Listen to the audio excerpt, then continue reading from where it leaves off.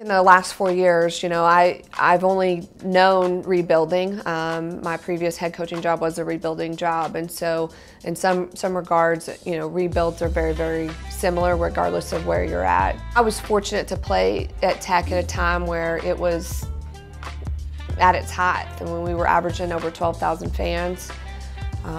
If we didn't go to Sweet 16, it wasn't a good year. That was the minimal expectation, and I also understand, that wasn't always the case, right? Coach Sharp started somewhere and she built that. Every great program started somewhere, and most of the time they started at the bottom, and they got the right people on the bus and they got the right people to buy in, and then they built it, and you have to be patient.